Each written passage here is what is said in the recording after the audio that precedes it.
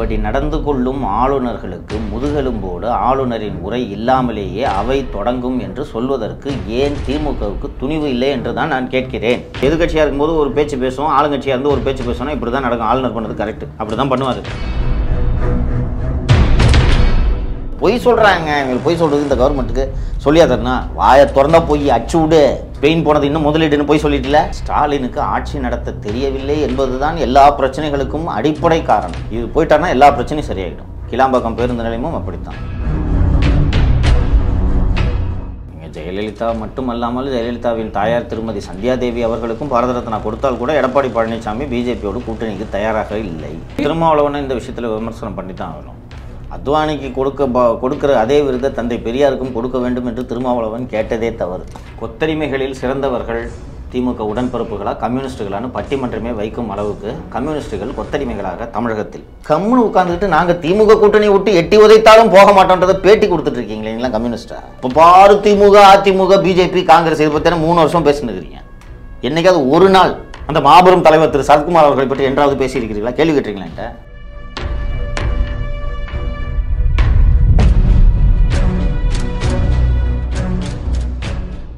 தமிழ்மண் நேயர்களுக்கு வணக்கம். என்ற நேர்காணல் சிறப்பு விருந்தினர் மூத்த பத்திரிகையாளர் மற்றும் சவுக்கு ஊடகத்தின் CEO சவுக்கு சங்கர் அவர்கள்.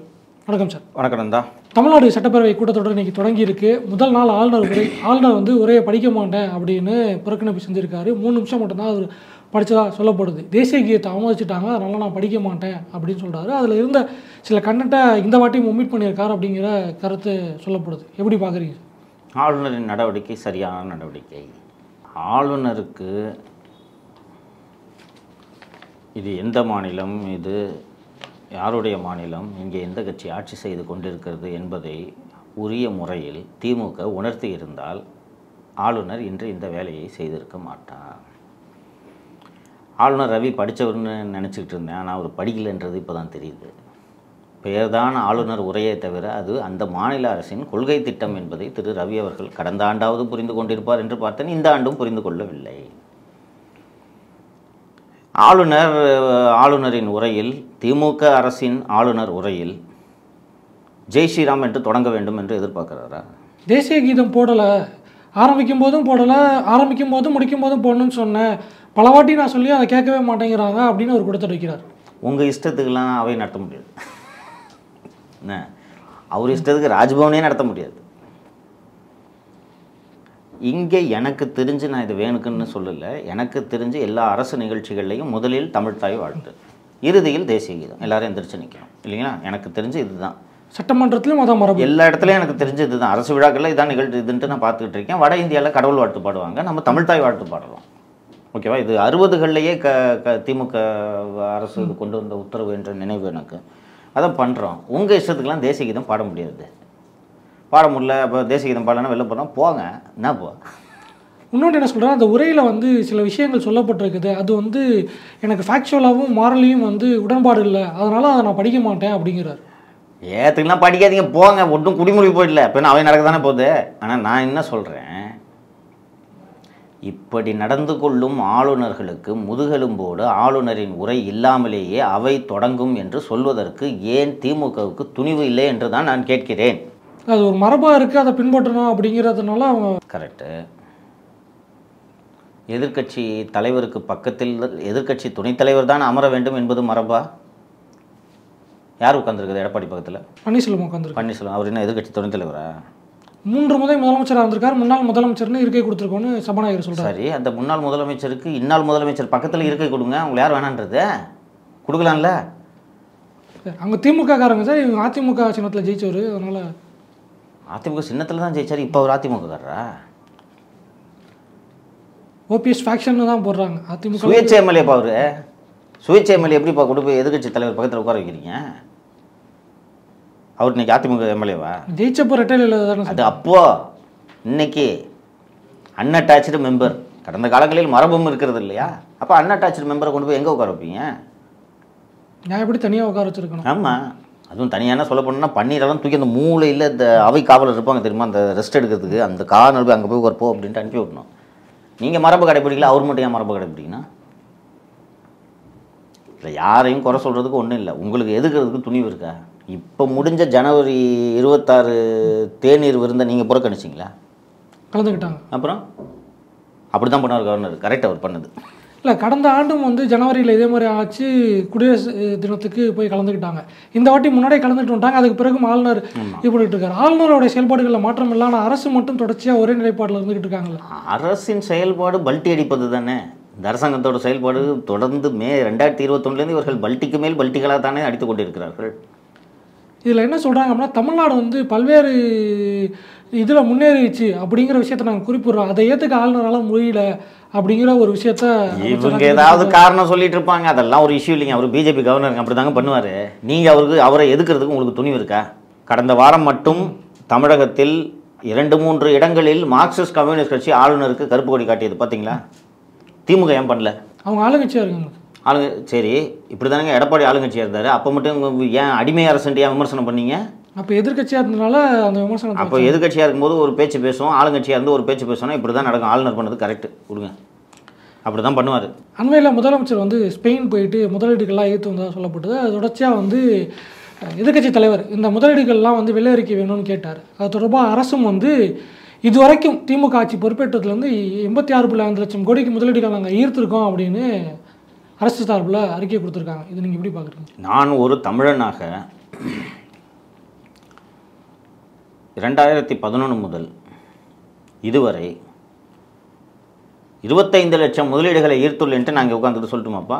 அவர் முதல்வர் சார், நம்ம சாதாரணமாக ஒரு குடிமகனாக இருக்கோம். அப்படிங்கும்போது நான் சொல்கிறதுக்கும் முதல்வர் சொல்கிறதுக்கும் வேறுபாடு இல்லைன்னு சொல்கிறேன். இப்போ நான் இங்கே உட்காந்துக்கிட்டு 2001 2023 வரைக்கும் 22 ஆண்டுகளில் 20 லட்சம் கோடி முதலீடுகளை ஈர்த்துள்ளோம், தமிழ்நாடு ஈர்த்துள்ளதுன்று நான் சொல்கிறதுக்கு என்ன மதிப்போ இதே மதிப்பு தான் சிஎம் இவ்வளோ முதலீடுகளை ஈர்த்துள்ளோம் என்று சொல்வதற்கும்.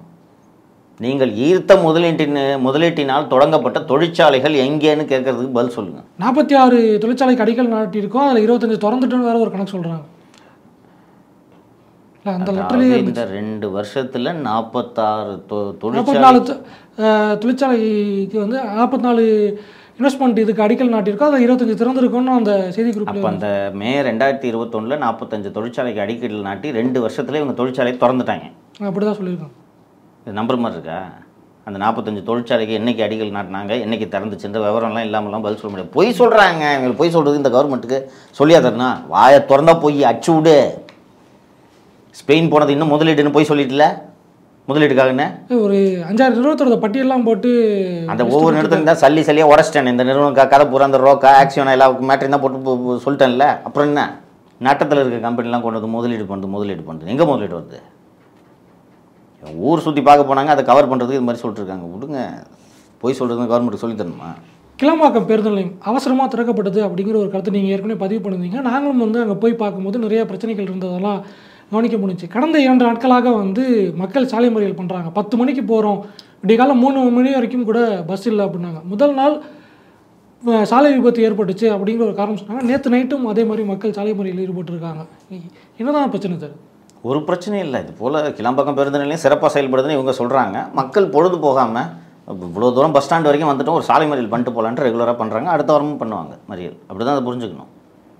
இவங்க தானே சொன்னாங்க நள்ளிரவில் பேருந்து எப்படி வரும், மக்கள் வேண்டுமென்றே பிரச்சனை செய்கிறாங்கன்னு சொன்னாங்கல்ல. அப்போ அப்படி தான் அடுத்தது மக்கள் பொழுது போகாமல் நம்ம சாலை மறியல் பண்ணி கற்றுக்கலாம் அப்படின்றதுக்காக சாலை மறியல் பண்ணிட்டு இருக்காங்கன்னு புரிஞ்சு. பேருந்துக்காக வந்து சாலை மறியல் அப்படிங்கிறது வந்து இது வரைக்கும் நான் கேள்விப்படாத ஒன்றா இருக்குது. ஆமாம். ஸோ வேறு நிலத்திட்டு தண்ணி வரல, கரண்ட் இல்லை, அந்த மாதிரி விஷயங்கள் இருக்கும். ஒரு பஸ் ஸ்டாண்டில் பஸ் இல்லை அப்படின்னு சொல்கிறாங்க. பட் ஃபுட்டேஜஸும் நம்ம பார்க்க முடியுது, பஸ் ஸ்டாண்டே காலியாக இருந்த விஷயங்கள்லாம் பார்க்க முடியுது. ஏன் என்ன பிரச்சனை சார்? கிளம்பாக்கம் ஆரம்பித்த துவங்க நாள்லேருந்து தொடர்ச்சியாக பிரச்சனைகளாகவே இருந்துக்கிட்டு இருக்கு. அதெல்லாம் பிரச்சனையே கிடையாது. ஸ்டாலினுக்கு ஆட்சி நடத்த தெரியவில்லை என்பது தான் எல்லா பிரச்சனைகளுக்கும் அடிப்படை காரணம். இது போயிட்டாருன்னா எல்லா பிரச்சனையும் சரியாயிடும். கிளம்பாக்கம் பேருந்து நிலையமும் அப்படித்தான். ஒரு சாதாரண பஸ் ஸ்டாண்டை கட்டி மெயின்டைன் பண்ணுறதுக்கு முடியல இந்த கவர்மெண்ட்டால். இத்தனை அதிகாரிங்க அமைச்சர்கள் எல்லாம் வச்சுருக்காங்க. அப்போ இந்த கவர்மெண்ட்டுக்கு ஆட்சி நடத்த தெரியலன்னு தானே புரிஞ்சுக்க முடியும். இந்த குற்றச்சாட்டே வந்து கலைஞர் நூற்றாண்டு பேருந்து நிலையம்னு பேர் வச்சனால தான் வந்து கிளப்புறாங்க. ஊடகங்கள் தேவையில்லாமல் அவதூறு பரப்புது அப்படின்னு திமுகவினர் சொல்கிறாங்க. சரி, ஊடகங்கள் தேவையில்லாமல் அவதூறு பரப்புறதாவே வச்சுக்கோ. உங்களை யார் பேர் வைக்க சொன்னது? உங்களை யாருங்க பேர் வைக்க சொன்னது? நீங்கள் கட்டினதா? திறந்தது அவங்க தானே. அப்போது ஏடிஎம்கே மாதிரி நீங்களும் லேபிள் தான் ஒட்டிக்கிறீங்க, அப்படி தானே? சரி இருக்கட்டும், எதுக்கு இப்போ பேர் வச்சிங்க சொல்லுங்கள். நூற்றாண்டு விழா, தமிழ்நாடுடைய முன்னாள் முதலமைச்சர் 5 முறை முதலமைச்சர் வந்திருக்காரு, அவருடைய நினைவாக இருக்கட்டும். உங்கள் சொந்த காசில் செலவு பண்ணி வச்சுக்கோங்க சார், எது கவர்மெண்ட் காசில் வைக்கிறீங்க?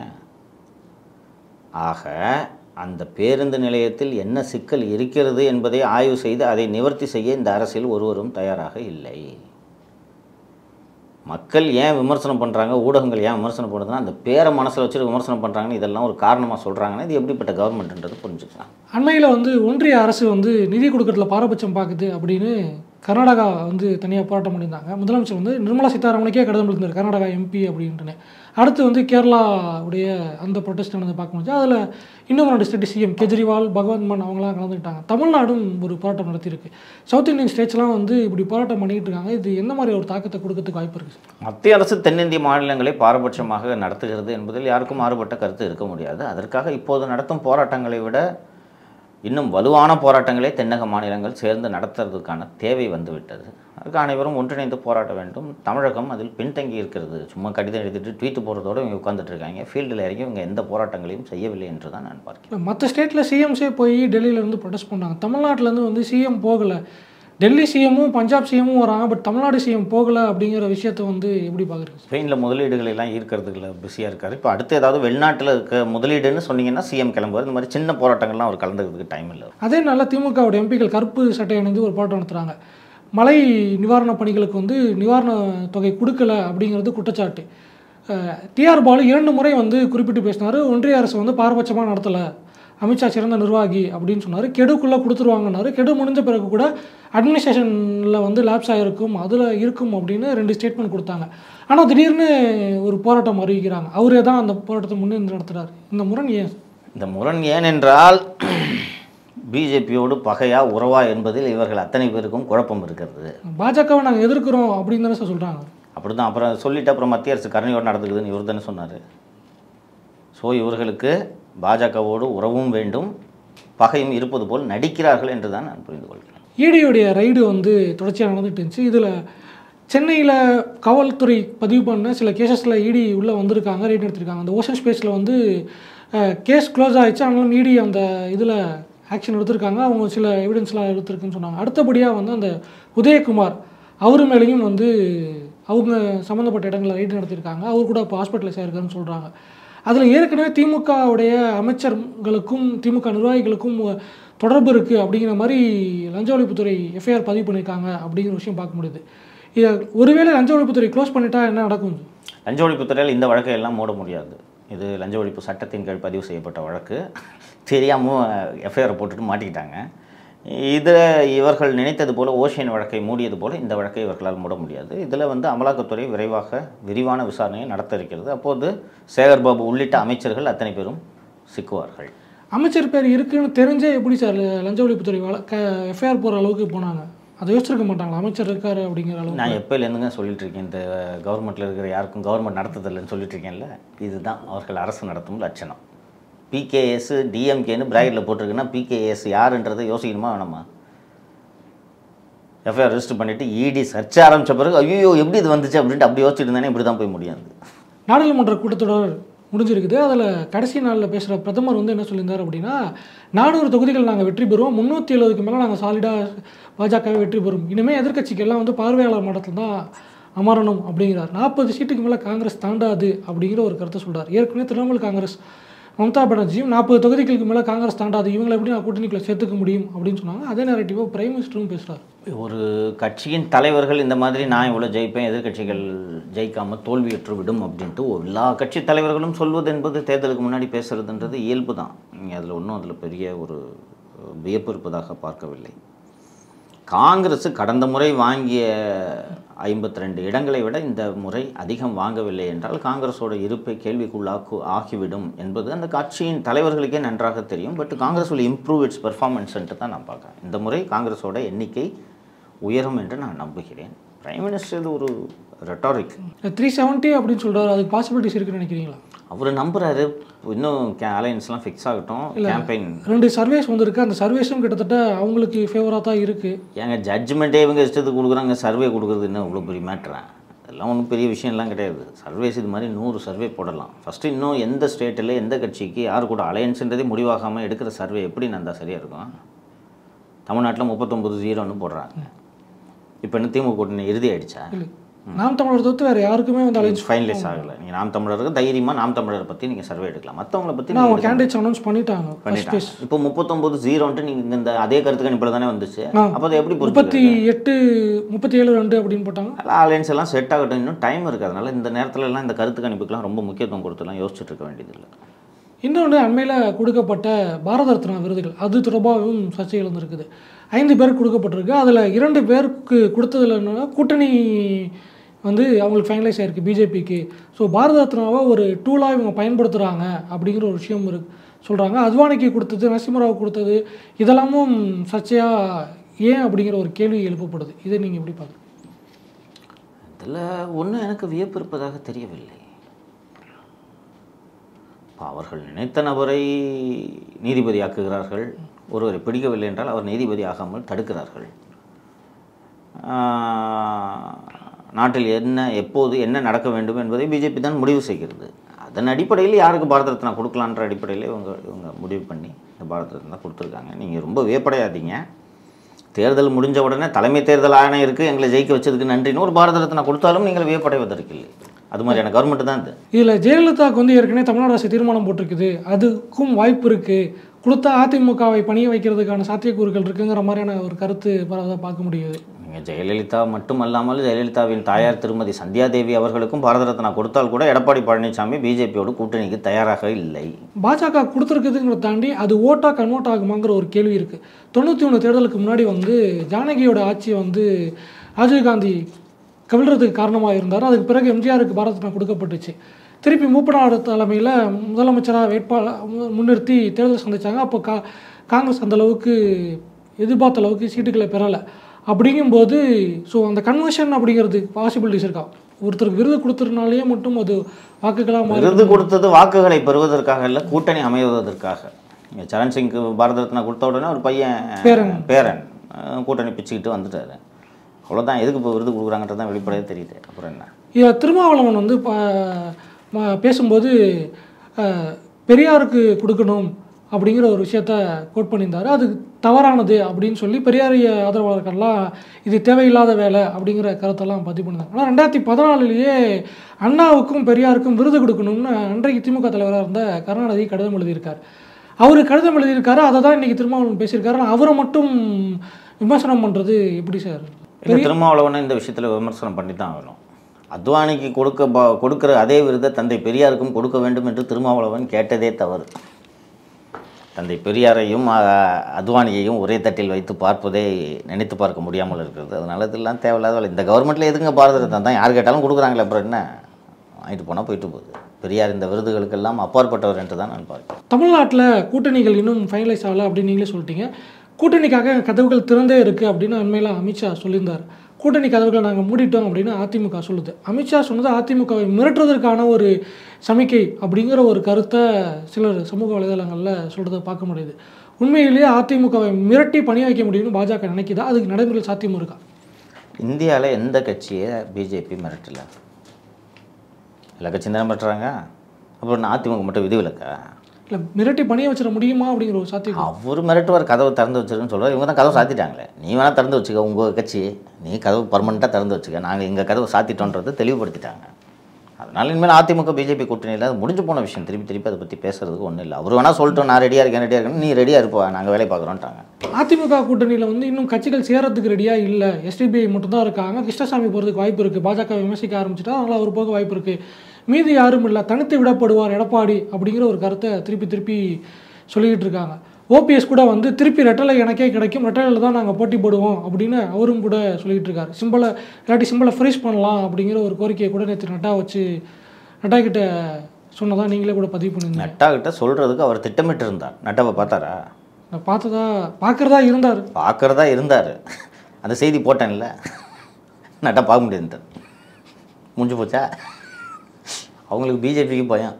ரெட்டலையை முடக்கிறதுக்காக தான் ஓபிஎஸ் நம்மளை பார்க்க வராருனா நம்மளையும் சேர்த்து 2 அடி அடிப்பாங்க, எதுக்குன்ட்டு இப்போ பார்க்க முடியாதுப்பான்னு சொல்லி அனுப்பிச்சி விட்டாங்க. முடிச்சாது. ரெட்டலை எனக்கு கிடைக்கும் அப்படின்னு அவரே கிளைம் பண்ணுறாரு. ஒரு நம்பிக்கை. கரைவெட்டி கட்ட சொல்லுங்கள் முதல்ல, அப்புறம் பார்த்துக்கலாம். கட்சியில் அதிமுக கொடியை கட்டிட்டு கரைவெட்டி கட்ட சொல்லுங்கள், அப்புறம் ரெட்டலை அவருக்கு கிடைக்குதா இல்லைன்றதெல்லாம். கூட்டணிக்குமே யாரும் வரல அப்படின்னு சொல்லுவாங்க. திமுக கூட்டணி முடிவாயிடுச்சா? கிட்டத்தட்ட இன்டாக்டாக இருக்குது அப்படின்னு தான் சார் சொல்கிறாங்க. சரி, இன்டாக்டாக இருக்குது. அப்போ சொல்லுங்கள், யாருக்கு எத்தனை சீட் அதில்? பேச்சுவார்த்தை போயிட்டுருக்கு, தொகுதிகள் ஃபைனலைஸ் பண்ணி அது முடியல, அதுக்குள்ளே ஏங்க ஏடிஎம்கே வரீங்க? இல்லை மெகா கூட்டணி சொன்னாங்க அப்படிங்கிற ஒரு விஷயம் வரும் இனிமேல். இப்போ என்ன நாளைக்கு எலெக்ஷனா? டைம் இருக்குல்ல. திமுக கூட்டணி இறுதி செஞ்சுட்டாங்களா? யார் யாருக்கு எத்தனை சீட்டுன்னு சொல்லிட்டாங்களா? சொல்லல. அது முடிவானவொடனே அதிமுக முடிவாங்க கூட்டணி. நீங்கள் திருமாவுக்கு இத்தனை சீட்டு, சிபிஎம்க்கு இத்தனை சீட்டு, மனிதநேய மக்கள் கட்சிக்கு இத்தனை சீட்டுன்றதை திமுக அறிவிக்கிட்டோம். அறிவித்த பிறகு அதிமுகவில் என்ன ஆகுதுன்றது பார்த்துக்கலாம். அங்கே எல்லாம் அறிவிச்சிட்டாங்க, அந்த கூட்டணி இன்டாக்ட்னு சொன்னால் அப்போது தான் அதிமுக தனிமையில் இருக்கிறதா தனித்து விடப்பட்டதான்றதை பற்றி பேசணும். இன்றைக்கி என்ன முடிவாயிடுச்சுன்னா அதிமுக தனியாக இருக்குன்றீங்க சொல்கிறத அப்படி தான் சொல்லுவாங்க. எடப்பாடி பழனிசாமி வந்து இன்னும் 10 நாள் கழிச்சு பாருங்க அப்படிங்கிற ஒரு விஷயத்தையும் சொல்கிறார். அப்புறம் சும்மாவை சொல்லுவார் அவர், தெரியும், 10 நாள் கழிச்சு பாருங்க. இந்த பக்கம் பாஜக கூட்டணியில் டிடிவி, ஓபிஎஸ் அவங்கெல்லாம் போட்டிடுறதா இது பண்ணியிருக்காங்க. வழக்கமாக வந்து தேசிய கட்சிகளை பொறுத்த வரைக்கும் யார் போட்டிடுறாங்க, எந்த தொகுதி அப்படிங்கிறதெல்லாம் தேசிய தலைமை அறிவிக்கும் அல்லது பொறுப்பாளர் போடுவாங்க. ஆனால் இந்த வாட்டி தமிழ்நாட்டில் வந்து அவங்களே வந்து டிக்ளேர் பண்ணிக்கிறாங்க. ஏசி சண்முகம் வந்து நான் போட்டியிட போகிறேன்னு அவர் ப்ரெஸ்ஸை பார்த்து அவரே டிக்ளேர் பண்ணிட்டு போகிறாருங்கும் போது இது பாஜகவுடைய யூஷுவல் பேட்டர்ன்லேருந்து கொஞ்சம் மாறுபட்டு தான் இருக்குது. பாஜக வலுவாக இருக்கும் இடங்களில் நீங்கள் சொல்கிற பேட்டர்னா ஒர்க் அவுட் ஆகும். தமிழ்நாட்டில் என்ன அவ்வளோ வலுவாக இருக்குது?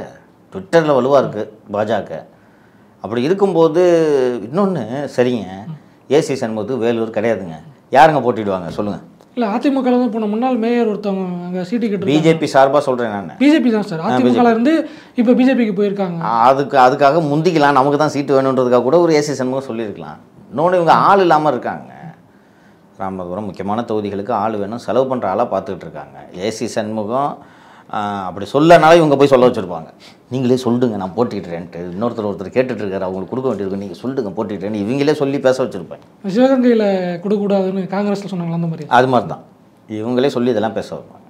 அதனால் இதில் வியப்படைவதற்கு ஒன்றுமில்லை. கூட்டணி அப்படிங்கும்போது வந்து திமுகவில் தொகுதிகள் அதிகமாக கேட்குறாங்க அப்படிங்கிற ஒரு கருத்து இருக்குது. காங்கிரஸ் கூட வந்து அண்மையில் வந்து ஒரு 21 தொகுதிகள் பட்டியல் வந்துச்சு, அப்போ இல்லைன்னு மறுத்தாங்க. ஆனால் இப்போ அண்மையில் கேஎஸ் அழகிரி கொடுத்த லிஸ்ட்டில் வந்து கிட்டத்தட்ட அதே தான் இருக்குது. 21+1 22 தொகுதிகள் மொத்தமாக நாங்கள் கொடுத்துருக்கோம். என்னைக்கு சொன்னேன் 15 நாங்கள் கேட்குறோம் அப்படிங்கிறாங்க. போன வாட்டியே வந்து 10ல் 1 தோற்றுறாங்க. இப்போ 15 எக்ஸ்ட்ரா கேட்டாங்க அப்படின்னா எல்லாரும் அதிகமாக கேட்கும்போது அது எப்படி சாத்தியமாகும் திமுக கூட்டணிக்கு? அது திமுக பிரச்சனை, நம்ம ஏன் கவலைப்படனா? இதுக்கு தான் சொன்னேன், இதுக்கு முந்தின கேள்விக்கு திமுக கூட்டணி இறுதி ஆயிடுச்சான்னு சொன்னேன்னா இப்போ நீங்கள் தான் சொல்கிறீங்க இவ்வளோ கேட்டிருக்காங்கன்னு. கொடுத்த எல்லாருக்கும் பங்கு போட்டு கொடுக்கட்டும், அப்புறம் பேசலாம், டைம் இருக்குது இன்னும். ஆனால் இடதுசாரிகள் வந்து இன்னமும் திமுக கூட்டத்தில் இருக்காங்க, அதிமுகவை விமர்சிச்சுக்கிட்டு இருக்காங்க. பாஜகவுடைய நன்மைக்காக தான் வந்து அதிமுக பிரிஞ்சு வந்திருக்கு, அதிமுக வந்து மறைமுகமாக உதவுதுன்னு பாலகிருஷ்ணன் நேற்று கூட பேசியிருக்காரு. கொத்தடிமைகளில் சிறந்தவர்கள் திமுக உடன்பிறப்புகளாக கம்யூனிஸ்டுகளான பட்டிமன்றமே வைக்கும் அளவுக்கு கம்யூனிஸ்டுகள் கொத்தடிமைகளாக தமிழகத்தில் கொத்தடிமைகளாக மாறி போய்விட்டார்கள். அவர்களை பற்றி பேசுவது நேர விரயம் என்று நான் நினைக்கிறேன். ஒரு கம்யூனிஸ்ட் நந்தா எல்லா ஆப்ஷன்ஸையும் பார்க்கணும். பாருங்கள், நீங்கள் ஒன்றும் நாளைக்கு ஆயுதம் தாங்கி புரட்சியில் நீங்கள் ஒன்றும் போய் பண்ண போகிறதில்ல, சரியா? சும்மா அப்படி தான் உருட்டிகிட்டு இருக்க போகிறீங்க. என்ன கட்சி கொள்கை திட்டத்தில் மட்டும் வச்சுருப்பீங்க, டெல்லியில் செங்கோட்டையை கைப்பற்றுவது நமது இறுதி லட்சியம் அப்படின்லாம் வச்சுருப்பீங்க. அது இன்னும் 150 வருஷத்துக்கு எனக்கு தெரிஞ்சு நடக்காது. இப்படி கட்சி நடத்திட்டு இருந்தீங்கன்னா நீங்கள் அடுத்த எலெக்ஷனுக்கு இந்த கட்சி இருக்குமான்றதே எனக்கு சந்தேகமாக இருக்குது, ரைட்டா? அப்படி இருக்கும்போது ஒரு இடதுசாரி அமைப்பு அண்டு இந்த எம்பிஸை வச்சு தான் நீங்கள் பாராளுமன்றத்தில் நீங்கள் அரசியலே செய்யணும். அப்படி இருக்கும்போது அதிகபட்சம் இடம் எங்கே கிடைக்கிறதுன்றதை நீங்கள் பார்க்கணும். ஏன்னா லெஃப்ட்டு 5 வருஷத்துக்கு நீங்கள் பெருசாக நீங்கள் கையில் பணம் இருக்காது, கம்யூனிஸ்ட் கட்சி கிட்ட பெரிய போராட்டம் நடத்த முடியாது. அப்போ பார்லிமெண்ட்லையாவது உங்கள் குரல் ஒலிக்கணும். இதுவரை பாராளுமன்றம் சென்ற பெரும்பாலான இடதுசாரி எம்பிக்கள் தே பெர்ஃபார்ம்டு எக்ஸீடிங்லி வெல். அப்போ தமிழ்நாட்டிலேருந்து ஒரு நல்ல எத்தனை எம்பிஸ் அனுப்ப முடியுன்றதை பார்க்கணும். அப்போது எத்தனை எம்பிஸ் அனுப்ப முடியுன்றதை பார்க்கும்போது இவ்வளோ நாள் உங்கள் கூட்டணி கட்சியாக இருந்தாலும் நமக்கு ஒத்த சீட்டுன்னு குறைக்கிற வேலை இது பார்த்தாங்கன்னா நம்ம உஷாராகணும் அப்படின்ற கவனம் அவங்களுக்கு இருக்கணும். இன்னொன்று, நீங்கள் இன்னும் கூட்டணியில் தான் இருக்கீங்க, நீங்கள் தான் கூட்டணியில் போட்டியிட்டு மதுரையும் கோவையும் ஜெயிச்சிங்க. இன்றைக்கி மதுரையும் கோவைக்கும் மற்ற கட்சிகள்லாம் பேசிகிட்டு இருக்கு திமுக கூட்டணியில், கரெக்டாக? ஆளுகாலும் பேசிகிட்டு இருக்காங்க. என்ன கமலுக்கா, இவருக்கா, மகேந்திரனுக்கான பேசிட்டு கோவை வந்து கம்யூனிஸ்ட் வச்சு எல்லா கட்சியும் கேட்டுட்டாங்க. ஒரு கட்சி வெக்கப்படுமா வேணாமா நந்தா? 100 வருஷ கட்சி நந்தா, அது வெக்கப்படுமா வேணாமா? கம்முன்னு உட்காந்துக்கிட்டு நாங்கள் திமுக கூட்டணி விட்டு எட்டி உதைத்தாலும் போக மாட்டோன்றதை பேட்டி கொடுத்துட்டு இருக்கீங்களே நீங்களாம் கம்யூனிஸ்டா? ஒரு சாதாரண தவுளுண்டு கட்சி எப்படி இது நடத்துனாங்க தெரியுமா? ஒரு சின்ன உதாரணம் சொல்கிறேன். நேற்று சென்னை வந்த பிஜேபியின் தேசிய தலைவர் திரு ஜே.பி. நட்டா அவர்களை திரு ஜான் பாண்டியன் அவர்கள் சென்று விமான நிலையத்தில் ஜே.பி. நட்டாவை சந்திக்கிறார். இவர் ஜான் பாண்டியன் வேறு கூட்டணிக்கு போகிறதுக்கு பாசிபிலிட்டி இருக்கா? அதிமுக இல்லைங்க தான் கிருஷ்ணசாமி போயிட்டாரு. பிஜேபி திட்ட ஆரம்பிச்சிட்டாரு தெரியலையா? இல்லை, போன வாட்டி 2 பேரும் ஒரே அலைன்ஸில் தான் சார் இருந்தாங்க. இந்த வாட்டி கிருஷ்ணசாமி பிஜேபி திட்ட ஆரம்பிச்சிட்டாரு. அப்போது இங்கே தான் போக போகிறாரு இல்லையா? ஆனால் ஜான் பாண்டியன் மேடை ஏறவில்லை. ஏன்? நேற்று அவர் போய் உட்காந்துருக்கலாம்ல, நட்டா பக்கத்துலேயே சீட்டு போட்டிருப்பாங்க. ஏன் போகல? இப்போவே போயிட்டோம்னா நம்ம இறங்கி வந்துட்டோன்னு ஒரு கரெக்டாக சொன்னேன். ஒரு சின்ன கட்சி, ஒரு அண்ணன் ஜான் பாண்டியன் பெரிய சமூக தலைவர், நான் அதை மறுக்கலை. ஆனால் பார்லிமெண்ட்ரி கான்ஸ்டியூன்சி சொந்தமாக வின் பண்ண முடியுமா அவரால்? கஷ்டம் தான், முடியாது. அப்போ ஒரு சின்ன கட்சி, ஆனாலும் அந்த சின்ன கட்சி எப்படி நிலைப்பாடு எடுக்கிறாங்கன்னு பாருங்கள். என்னென்னா ஆப்ஷனை ஓப்பனாக வச்சுக்கணும். லாஸ்ட் மினிட்ல சீட்டு கிடையாதுன்னு சொல்லிட்டாங்க சார், நான் போகிறேன் அந்த பக்கத்து அப்படின்ட்டு. அந்த ஆப்ஷன் ஓப்பனாக இருந்தால் தான் வளர்ச்சின்றதை அண்ணன் ஜான் பாண்டியன் புரிந்து கொண்டு இருக்கிறார். உலக நியாயம் பூரா பேசுவாங்க இந்த கம்யூனிஸ்ட். போயிருக்கீங்களா? சோவியத் ரஷ்யாவில் என்ன நடக்கிறது தெரியுமா? சீன நெடுஞ்சுவரை பற்றி உங்களுக்கு தெரியுமா? இப்படிலாம் உருட்டுவாங்க. அந்த காலத்திலேயே மார்க்ஸ் என்ன சொல்லியிருக்கிறார் தெரியுமாலாம் பேசுவாங்க. அப்போது ஒரு தேர்தல் நேரத்தில் பேச்சுவார்த்தை நடத்தும் போது 2 பக்கமும் ஆப்ஷனை ஓப்பன் பண்ணி வைக்கிறது தானே ஒரு நல்ல தலைமைக்கு அழகு. சிபிஎம் இவங்க டிஎம்கே கிட்ட என்ன பேசணும்? சிபிஎம் பாருங்கள், முன்னாடி பிஜேபி இருந்துச்சு, அதனால தான் எங்களுக்கு பிரச்சனை. ஏடிஎம்கே கூட போகிறதுக்கு எங்களுக்கு ஆப்ஷன் ஓப்பன். நாங்கள் போய் 3 சீட்டு கேட்போம். புரியுதா? நாங்கள் 2 சீட்டோட அங்கே நிறுத்திக்கிறோம். 2 சீட்டு ஒழுங்காக கௌரவமாக மரியாதையை கொடுங்க எங்களுக்கு. நாங்கள் ஜெயிச்சு அதே சீட்டு கோயம்புத்தூர் மதுரை தான் வேணும். இப்படி தானே பேச்சுவார்த்தை நடத்தணும். எவனோ கோயம்புத்தூரை ஏலம் போட்டுருக்கான், இவங்க பாட்டுக்கு உட்காந்துக்கிட்டு நாங்கள் உறுதியாக இருக்கிறோன்னு சொன்னால், அண்ணன் ஜான் பாண்டியனுக்கு இருக்கும் அறிவு கூட கட்டறிந்த மார்க்சிஸ்டுகளுக்கு இல்லாமல் போய்விட்டதுன்னு எனக்கு உள்ளபடியே வேதனையாக தான் இருக்குது. அதனால தான் நான் சொல்கிறேன், அவர்கள் திமுக உடன்பிறப்புகளாக மார்க்சிஸ்ட் கம்யூனிஸ்ட் கட்சியும் இந்திய கம்யூனிஸ்ட் கட்சியும் மாறிவிட்டது. விசிகா இந்த வாட்டி 4 தொகுதிகள் கேட்குறாங்க, 3வது கொடுக்கணும் அப்படின்னு அவங்க ஒரு ஸ்ட்ராங் டிமாண்ட் வச்சுருக்கதா சொல்லப்படுது. ஒரு பொது தொகுதி இந்த வாட்டி கேட்குறாங்க ஆதவ அர்ஜுனுக்காக அப்படிங்கிற விஷயம் சொல்லப்படுது. கொடுக்கறதுக்கான வாய்ப்புகள் இல்லை அப்படின்னா விசிகா வெளியேறதுக்கான சாத்தியக்கூறுகள் இருக்குன்னு நினைக்கிறீங்க? நீங்கள் சொல்லுங்கள், எனக்கு இருக்கா இல்லையான்றது எனக்கு தெரியாதுன்னு தான். நீங்களும் பத்திரிகையாளர் தானே, சொல்லுங்கள். இப்போ இந்த 3 சீட்டை ஏடிஎம்கே கொடுக்குது, வெளியேற வாய்ப்பு இருக்கா இல்லையா? சொந்த சின்னம் டு சர்டன் எக்ஸ்டென்ட் பாசிபிள் இருக்குது. இன்னொன்று சொல்கிறேன், 26 அசம்பிளிக்கு 15 சீட்டு தாராளமாக ஒத்துக்குவாங்க, அவ்வளோதான். இல்லை அதில் ரவிக்குமாருக்கு இல்லை திருமாவுக்கோ கேட்குறது பிரச்சனை இல்லை, ஆதவ அர்ஜுனுக்கு கேட்குறாங்க. ஏன் கேட்டால் என்ன தப்பு? கட்சியில் நீண்ட காலமாக அவர் இல்லை, அவர் திமுகவில் இருந்தவர். திடீர்னு அவருக்கு விசிகாவில் சீட்டு வாங்கி கொடுக்கறது சரியாக இருக்குமான்னு சில விசிகாவினரே பேசுகிறத. விசிகாவில் என்கிட்டையும் பேசுனாங்க. சரி, உங்களுக்கு சீட்டு வாங்கி தரேன், 2 தொகுதி செலவு பார்த்துக்கிறீங்களா? என்கிட்ட பேசின விசிகா நண்பர்கள்ட்ட நான் தான் சொன்னேன், வெளிலேருந்து வராரு சீட்டு வாங்குறாரு, கரெக்டு தான், நான் ஒத்துக்கிறேன். சரி, நான் அண்ணன்ட்ட சொல்லி சீட்டு வாங்கி தரேன், செலவு பண்ணுறேன்னு கேட்டேன். என்கிட்ட பேசினவங்ககிட்ட நான் சொன்னேன், நான் எப்படி பண்ணுறதுன்னு. அப்போ அவங்க செலவு பண்ணுற மூட்டு உட்காருன்னு. இவ்வளோ தானே.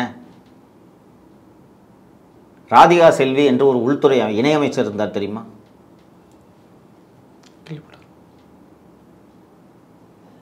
இறந்து போன காலஞ்சென்ற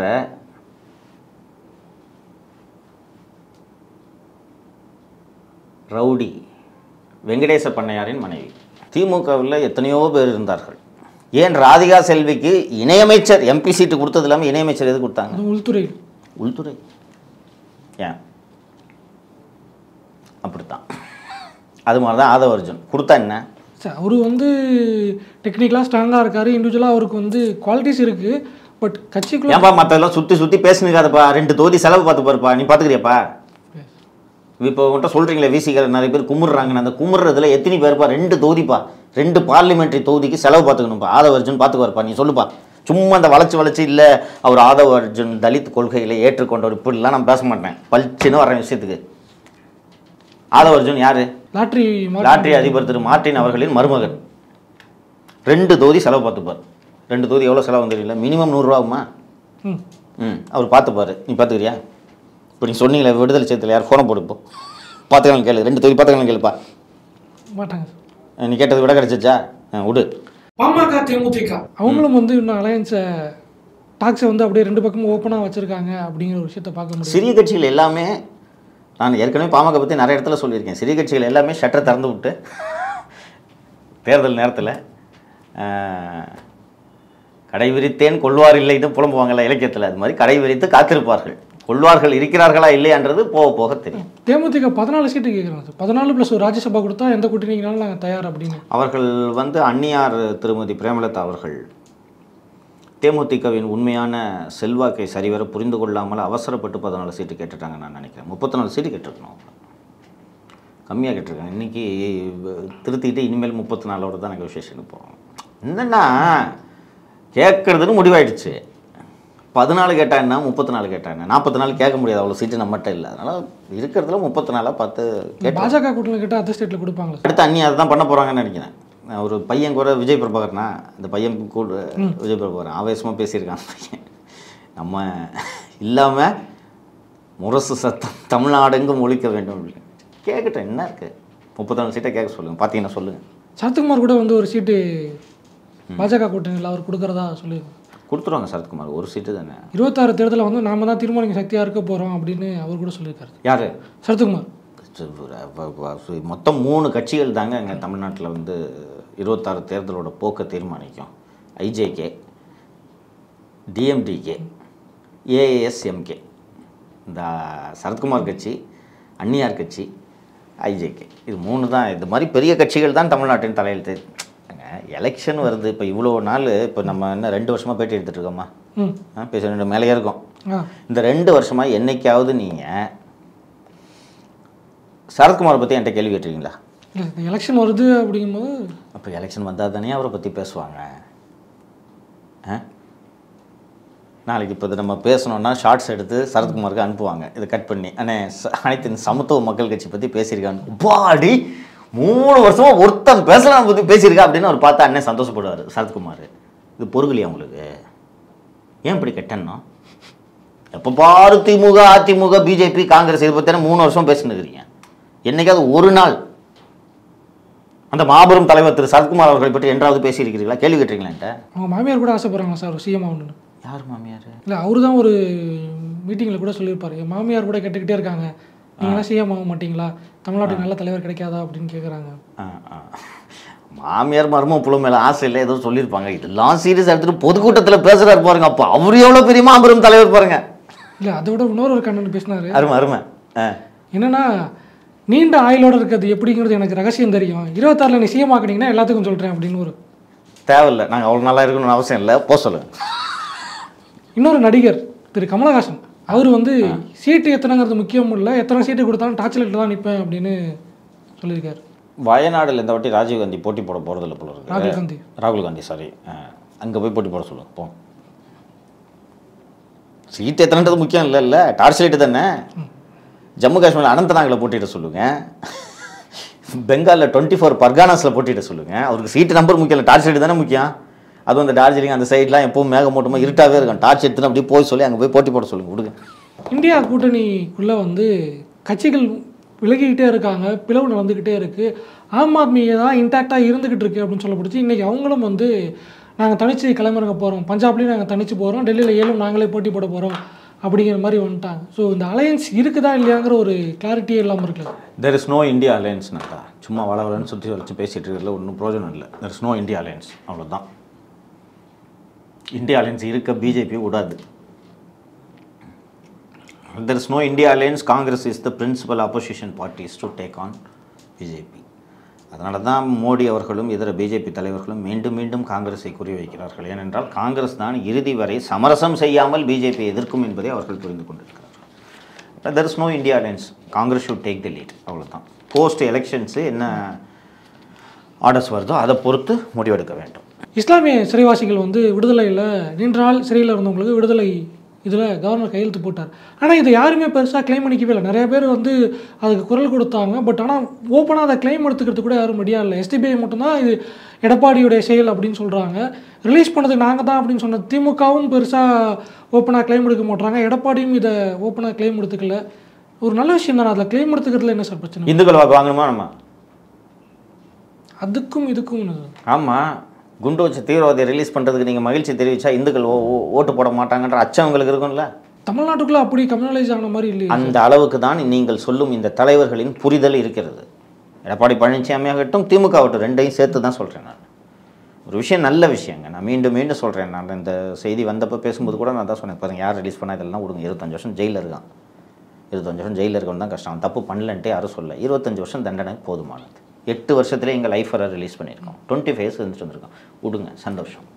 அவ்வளோதான். இன்னொன்று 25 வருஷம் கழிச்சு என்ன வயசுலையா வெளியில் வருவான்? உடம்பு இப்படி இருக்கும். பாதி பேர் சிக்காக இருக்காங்க தெரியும்ல. 60 வயசுக்கு மேலே எல்லாம் சிக்கு.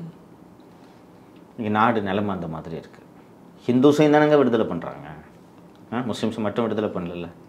இத்தனை வருஷம் கழித்து வந்திருக்கு. திமுகவுக்கு பாருங்கள், ஏடிஎம்கே எடுக்கிறாங்க, எடுக்கல, அதுக்கு அவங்களுக்கு அந்த பலன் கிடைக்குதா இல்லையன்றது தெரியல, அதை விட்டுடலாம். திமுக அந்த பலன் எடுத்துக்கிறாங்கள, எவ்வளோ மோசமாக இருக்காங்க பாருங்கள். 3 வருஷமாக அவங்கள வெளியில் வர விடாமல் தடுக்கிறதுக்கு என்னான வேலை பண்ணுவோம் எல்லாத்தையும் பண்ணதும் திமுக தான். அப்புறம் நீதிமன்றமாக பார்த்து அவர்களை வெளியே விடும் நேரம் கவர்னர்கிட்ட நாங்கள் அப்ரூவல் வாங்கிட்டோம் அது இதுன்னு சொல்லிட்டு ஏதோ ரிலீஸ் பண்ணுறாங்க. ஒரு கிளைம் பண்ணிக்க கூடாதா? வேற வேலைனா போய் கட்டி பிடிக்கிறீங்க. உங்களையும் இப்போவும் நான் உங்களை வந்து கட்டி பிடிக்கலாம் சொல்ல. நாங்கள் தான் கழக அரசு இந்த இஸ்லாமிய சிறை கைதிகளை நீண்ட நாள் கோரிக்கையை நாங்கள் பரிசீலித்து விடுதலை பண்ணியிருக்கோம்னு சொல்கிறதுல என்னங்க இந்த ஓட்டு போயிடுமோ? எப்படி இருக்கிறாங்க பாருங்கள். அவனை நீங்கள் மனுஷனாவே யாரும் மதிக்கிறது இல்லைல்ல. அவனை விடுதலை பண்ணணும் பேசுறதில்ல, பண்ண பிறகும் பேசுறதில்ல. சரி விடுங்க, எனக்கு என்ன at the end of the day Nanda they are released, அவ்வளோதான் நந்தா. எனக்கு இதுவரை எங்களோட கருத்துக்களை பயந்தமைக்கு நன்றி. நன்றி நந்தா.